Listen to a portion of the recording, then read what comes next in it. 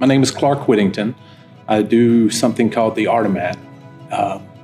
Basically, I founded a collective based on a conceptual idea that I had back in '97 to take banned cigarette machines and turn them into functional art installations. The original Artimat was based on a friend of mine who had a Pavlovian reaction to snack wrappers and would go to a vending machine upon hearing the crinkle of the package opening, or soon after I experienced the concept, cigarette machines were being banned by the federal government so kids couldn't buy cigarettes. And I got my hands on one and sold my art out of it for $1 a piece. Initially, I just thought the Artimat would be a 1 month part of a 13-piece exhibit in a coffee shop. But I noticed, and it was my first exhibit in Winston-Salem when I moved there. So I was new to town, so I was a stranger, I didn't know anyone. People were interested in the swords into plowshares aspect of what that piece was doing. So when the month was over, the coffee shop owner said, "You can't take this, we love it." I said, "Well, I can't keep it filled, let's invite artists to be involved." So that was the first step where people just kind of liked the idea. Hey, this is fun, and the size is cool, and being from Winston-Salem, it was a very familiar shape.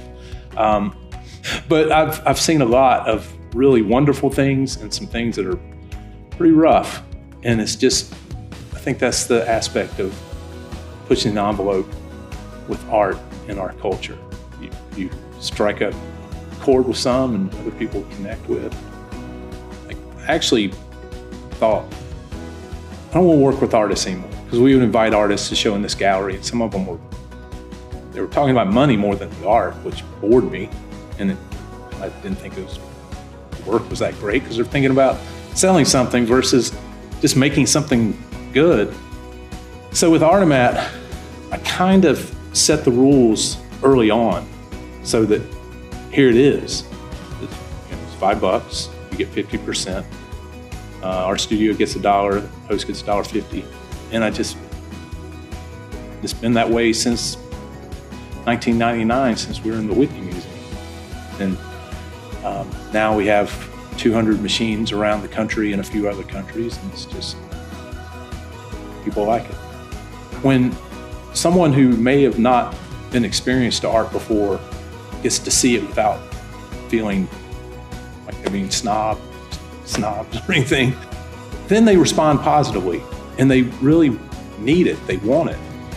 So the whole premise of Artimat is based on making things accessible for people of all walks, and I think we see that all the time now, and that makes me happy.